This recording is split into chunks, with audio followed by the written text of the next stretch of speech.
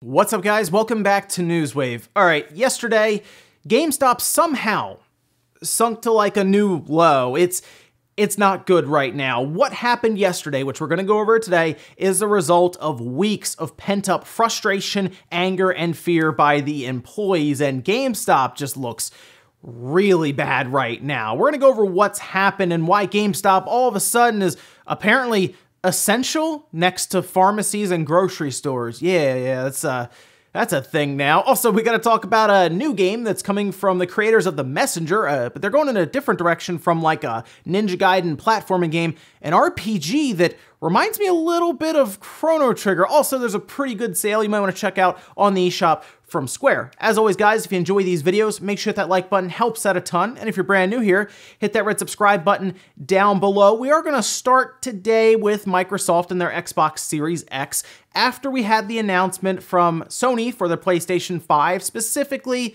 around backwards compatibility. Somehow we came back around to the Series X. I've seen this a lot online about how backwards compatible is that thing really? And I mean, if you match it up next to Sony, it seems to be better, but Sony hasn't been super clear on their backwards compatibility. In fact, you can see the tweet here that Xbox put out in response to another person specifically asking about backwards compatibility, saying all games that are currently backwards compatible, yes, plus all Xbox One games. So, of course, we know Microsoft has been working in a game-by-game basis. Sounds like what Sony's doing, but for the PS4. Now, those ones would be for the 360, and the original Xbox sounds like every Xbox One game right now is just going to work on the Series X. They even go on further to say that if you have an external hard drive with games loaded up for your Xbox One now, you can just plug it into your Series X. It will read off that hard drive, and you can play them like normal. Obviously, if you have your account tied to that Series X, but that would, of course, be at Xbox One speeds because you are tied to that hard drive, but copied over to that much faster SSD, and you'll be rolling at what Series X aims for much quicker using something like solid-state storage. But yeah, I mean, this is big for Microsoft. They're going to be beating Sony right away in the backwards compatibility field, even going all the way back to 2001 with the original Xbox. Oh, also, Sam Fisher got upgraded. I know, I'm excited too. This is big. See, before, of course, he was on cell phones, and it was like, oh, he's on phones, why? He's getting upgraded to Ghost Recon Breakpoint, one of Ubisoft's best games ever. Yeah. Ubisoft, what are you doing? Like, they put out this trailer. March 24th, there's going to be this limited event that's going to take place where obviously you could hear Sam Fisher, Michael Ironside with the voice, and it sounds great. I was like, oh, wow, we got because it popped up and it had the Splinter Cell lights, you know, the 3 green lights. I said, wait a minute, are we getting something happen with Splinter Cell? Nope, that's a Ghost Recon Breakpoint event. They keep doing this.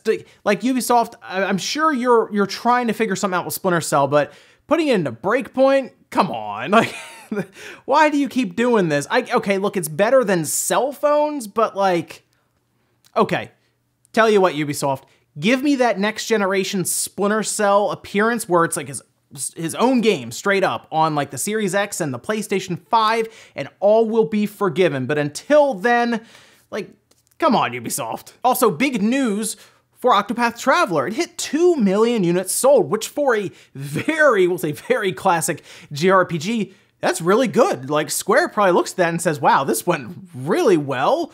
Sequel, maybe? Maybe another game in that kind of art style, that kind of visual style. That's what I would like to see. Final Fantasy VI, can we do that? Can we move that into that? That would be cool. But yes, Octopath Traveler, 2 million units sold, and to celebrate, they have now slashed the price in half, so it is $30. Of course, if you're unsure about it still, that demo is still available. You can go check it out. But if you are a classic JRPG fan, or maybe you've been checking it out and you're like, I don't know, maybe, it is a very good game. And at $30, you're going to get your money's worth for what could easily be a 100-hour game, no sweat. And guys, with some of the quick news out of the way, let's get into the bigger stuff. We're going to go with GameStop right away, because what they are doing as a corporation it's pretty embarrassing, to be honest. I was a small business owner for a while, and I wouldn't put my employees in the situation that they are in currently from GameStop. Do you know what I would do? I would work the shift. That's what I would do. If there was 2 feet of snow on the ground outside and I didn't feel like closing, well, I guess I'm going to run that shift and the employees are going to be at home. That's just the responsibility I would take. Seems like it works a bit different at GameStop. Specifically, I'm curious, before we get into some of this here, are the corporate heads, are they at home working right now, or are they in the corporate office? What do you think about that as we go through this right now? So of course, we know there's a situation all across the world, and in the United States, it's handled by a state-by-state basis pretty much. Some states are issuing straight up like semi-lockdown. If you're a non-essential business, you're going to be closed for a little while as they try to contain the spread of the virus that is currently going around. YouTube bots, please leave the video alone. But yes, there is obviously an issue, and GameStop has remained open. Not only have they remained open, they have apparently been lacking cleaning supplies and sanitary products, specifically hand sanitizer and wipes to clean everything off. And if you think about GameStop for a second, you go in there, it's very confined, right? It's very closed, and there's boxes, merchandise, stuff that people would be touching constantly. It seems like a hotbed for that virus to just start spreading around pretty easily, wouldn't you say? Well, GameStop addressed different things when it came to the hand sanitizer, or they were trying to source it, and if they could not, you're allowed to go out and buy it from a store near you and expense it to the company. Good luck with that one, right? But any of the companies or stores that I've had to go to for grocery stores, etc., or Walmart's, a lot of times they just have hand sanitizer everywhere, little stations that you go up to, right? Well, I was going to be covering this, and I said, how about I go to a GameStop to check it out? I know, probably not the smartest idea, but I said, I gotta know.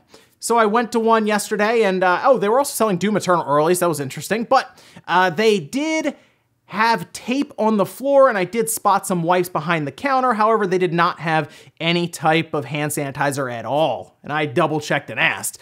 The tape on the floor apparently was to divide us up, so that if you're in line, you have to stay in this box as you move forward, so we can apparently keep 4 feet away. That's how it looked like it was the distance between. So it has not been good overall for GameStop in this whole situation. In fact, their subreddit is kind of turned upside down. They were usually pretty positive with GameStop and would have fun on there, and it's turned into a whole I'm quitting today because this is absolutely ridiculous. But as these different states are saying, if you're not essential, you gotta shut down for now. We'll work everything out through tax breaks, which I'm sure GameStop is still gonna take. But there's an issue here, right? GameStop's non-essential, at least I thought they were. Well, GameStop decided to figure that one out real quick. They sent this company-wide memo out to all of the different stores, and this is the big thing that exploded yesterday. We're gonna take a look at that right here. Due to the products we carry that enable and enhance our customers' experience in working from home, we believe GameStop is classified as essential retail and therefore is able to remain open during this time. We have received reports of local authorities visiting stores in an attempt to enforce closure despite our classification. Store managers are approved to provide the document linked below to law enforcement as needed. So consider this for a second, okay? You're working at GameStop. You're, I don't know, a senior game advisor, so like $10 or $11 an hour, or something like that. And your job right now is to go up to the several police officers who have shown up to tell you you can't be open because you are non-essential. Do you argue with them? Do you show them that? And if they say too bad, they shut down? That's kind of the question. That's the conundrum that these employees are put in right now, and why they're not happy. And you know what? I don't really blame them. That is a ridiculous thing to ask your employees to do, to tell police officers or law enforcement. They may be showing up to tell you you're not essential, so you're being shut down, to tell them to go away because you have a letter from corporate that says you're allowed to be open. Now this spilled over online, and a little later, a couple hours later, GameStop issued this here, which shows several precautions that they say they are taking, none of which include shutting down certain locations, nothing like that, but they are altering their hours. They did start selling Animal Crossing a little bit early as well, but they are going to be reducing store operations from 12 to 8 p.m. until March 29th. They will also be stopping any and all trade-ins. Any different game events they were going to do or midnight launches are put on hold for now. But the biggest thing is they are indeed stopping trade-ins. That's what you should do. You shouldn't really be taking stuff in right now, controllers, and yeah, I get that. But at this point, that's like the biggest thing that GameStop does that makes them even different at all in retail. Like, just close until March 29th, and that is what everyone's thinking. But there's one issue there. Can GameStop close until March 29th? Because I do see a very desperate company here, especially now. So desperate that Yes, employees right now are questioning on that subreddit, my livelihood or my well-being? Like, that's something else right there. That is insane. Now, there's one other thing I want to point out, because at the beginning I asked, what about the corporate office, and if the higher-ups are going in to the office? Well, I'm still not sure. That would be an interesting thing to find out, but there was something else that took place. Camelot331 allegedly was on a call, and you can hear several voices, store managers or people at the corporate office asking questions to them, and they don't seem happy. They seem concerned, scared, worried, unsure as to how all of this working, and I gotta be honest, GameStop seems very unsure as well. But one thing that keeps coming up is that the traffic is much higher. They're making more money right now, and that's one of the reasons they don't want to close. It is literally profits over anything else right now. GameStop is a desperate company. Now, I don't know the legalities around recording a conference call and then putting it online, but it is there if you want to go check it out on Camelot331's channel. The link is down below, and it is kind of eye-opening. What's happening right now with GameStop is sad. It is. As a former business owner myself, this isn't really something I would have ever thought of doing with my employees, and it's a shame, to be honest. At this point, I think a lot of employees with GameStop are realizing how expendable GameStop views them. That isn't good. Like, that's gonna stick with GameStop for a long, long time, and honestly, Reggie starts at the end of April. I don't even think he can save this one. But I guess my last message to GameStop that they probably won't do is probably shut down for a bit. Honestly, until you're marking out March 29th for whatever reason, shut down till then. Animal Crossing's out today along with Doom. Get those out to pre-order customers and do your online sales like you normally would. Sure, you're not around tons of customers in a day. One person on the conference call said 70 transactions by midday. It's a lot of people coming through and coming into contact with your employees. So that would be my best advice, is shut down for probably the next week and a half or so. But let me know what you guys think about this situation, because it is definitely not a good look for GameStop. Next up, let's talk about some eShop deals. Figure I would point these out to you guys just in case you are just inside over the weekend and you're looking for something to do. Although, again, Doom and Animal Crossing are out, 2 games I'll be playing very heavily this weekend. But let's say you're looking for a good JRPG or something action RPG oriented. Square is usually a good company to go to, and on the eShop, they have marked a lot of stuff down, maybe anticipating digital sales being up just to look a bit more enticing. But this is on Nintendo's site. You can see this here, and there are a bunch of them on here. Of course, you have the Dragon Quest games on sale, although they are a little cheaper as it is anyway. Like, we're talking like going from like $5 to $4, but I did spot Ononaki, and that is $20 off. That's pretty good, I would say. Final Fantasy XII is not a bad way to go at half off. You also have Lost Sphere, which is okay, but that got marked down to $30. I Am Setsuna is also pretty cheap as well. Basically, all of the Final Fantasy games, if you have never played them, are great values. Final Fantasy IX at about $10 is great. Romancing Saga 3 is pretty good. You also have Star Ocean First Departure R marked down to just under $17. Honestly, there's a lot of value in some of these games, especially the older Final Fantasy games, but I will point out World of Final Fantasy Maxima is kind of a wild card in there at $20. If you have never played that one, that is a pretty cool, almost like Pokemon mixed with Final Fantasy style game. If you're looking for something a bit different from your traditional JRPG Final Fantasy style game, that might be one to check out. But pretty good values, pretty good prices there with Square Enix's sale. I would go check it out. Next up, let's talk about GDC. Of course, GDC has been canceled. We would have been pretty much in the midst of it right now, or at least seeing a bunch of information coming out for it. But they did say they were going to reschedule it for later in the summer. And you know what?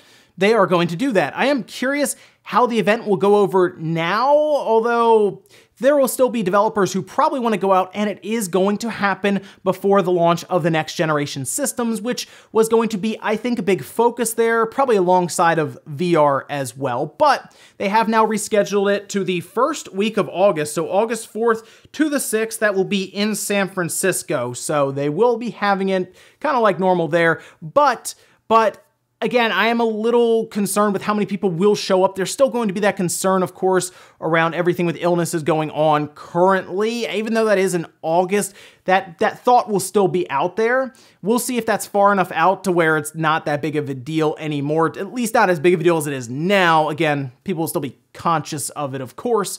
But again, I'm also curious how... Will this help the developers? Because instead of March, we're going all the way to August for information about next-gen platforms. I don't know. I mean, it's good they're still having it and they're not missing the year and then going all the way into next March when the platforms are already out and a couple months deep. But we'll see what comes of it. I don't know if we'll even really hear a lot of news out of it because I think a lot of the really interesting information like that PS5 keynote was like the big stuff, but hey, we'll see. And in our last bit of news, let's talk about a really cool looking Kickstarter from a studio whose indie game I really enjoyed, which is The Messenger. Really like that game. Great 2D platformer. If you have not played it, absolutely go check it out. That is the game where you would switch between like 8-bit and 16-bit. They kind of had this cloud hopping where you'd hit and be able to jump again, and there were some really neat puzzles and mechanics thrown in there. Awesome platforming game. And they are now going to be attempting a prequel to that game.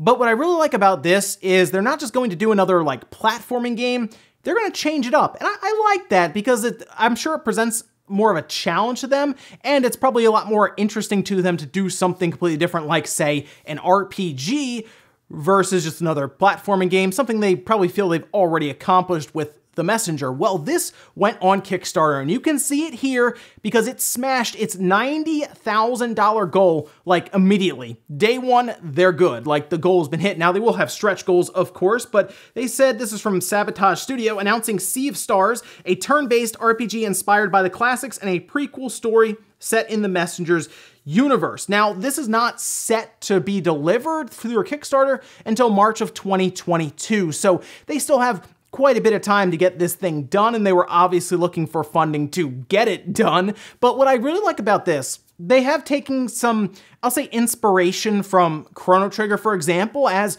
when you run around and you end up in a battle, everything takes place there. It doesn't appear to have any kind of transition screen. You run into an enemy, everyone kind of splits out, and then you start fighting right there on the field. Now, they are going to be using, according to them, like the lighting rendering engine that they've been using with something like The Messenger. And visually, it has that cross between like retro style, but still kind of looks new. It's hard to describe. If you play The Messenger, you'll see what I'm kind of talking about there. But I like what I'm seeing here. They also say there's no real grinding. You can go off and level up, but the story is set up in a way that it will keep you at a good level, but one that will still challenge you. And I like those kind of games where you don't run into a spot where you're like, well, guess I gotta go grind over in that field for a couple of hours. That's usually good game design if you have to run through and you can just technically get through the game with what you have in front of you. And if you want to get overpowered, you can. But I will keep an eye on this one, see how it goes. It's already funded, so at this point, stretch goals, but it is coming out, all consoles it says, and PC in 2022. And we'll finish up with the comment of the day as you're seeing here. This is from Sage11 saying, the only flaw with the reveal was this was not a reveal. This was something intended for GDC that someone inside Sony mistakenly repurposed as a reveal when they let the criticism and all the Xbox news get to them. Now, this was... Their one problem, I think, is this was definitely supposed to be something just at GDC, and then any of the information that would have gone to Eurogamer, like we saw them do a big, readout for, or a big write-up, that's what we would have seen. We would have seen the spec sheet. They would have explained the 3D audio to us, the SSD. Mark Cerny talking for 52 minutes was really just interesting overall to the people who are going to be developing for the system. There are probably some who are like, oh, that's kind of cool, right? But it's not all that stuff is for them unless you are developing for that system or you're an aspiring developer. The problem is it was kind of hyped up, and then it was a live stream, and people were expecting a lot out of that. Even though it was talked about how, hey, there's probably not going to be a system or even games there, people still had their hype levels on high, right? But I think if they had just dropped that, like, hey, here's Mark Cerny talking about the road to the PS5 without a big build-up in a live stream, just a straight-up drop on YouTube, I think there would have been less impact, and I think people wouldn't have gone overboard and gotten crazy with it. But yeah, that's my thoughts there. Maybe next time we'll finally see the console from Sony, but we might get 5 months to launch, and that's when we'll see the thing. That'll be a little crazy. Ladies and gentlemen, that's gonna do it here for Newswave. If you enjoyed this video, guys, hit that like button, it really helps out. If not, hit the dislike. Leave comments down below about everything we talked about today, whether there's GameStop situation. Should they just shut down, or do you think at this point it's up to the employees to just say, hey, look, I'm not coming in. Like that, you can fire us if you want. There was actually a posting on Reddit of people at the stores, managers, just sending an email back to corporate saying, after Friday night, 7 p.m., we're out. We're not opening until non-essential businesses are back open as ordered by the state governments. But let me know. Let me know what you guys think about that situation with GameStop. Also, what about Sea of Stars? What do you think about the look on that one? And did you see any good eShop titles there on sale from Square that you wanted to pick up? Thanks, guys, for watching. Have a great weekend. Stay inside, play some video games, spend some time with the family. I'll be back here Monday morning, 8 a.m. Eastern Time for Newswave.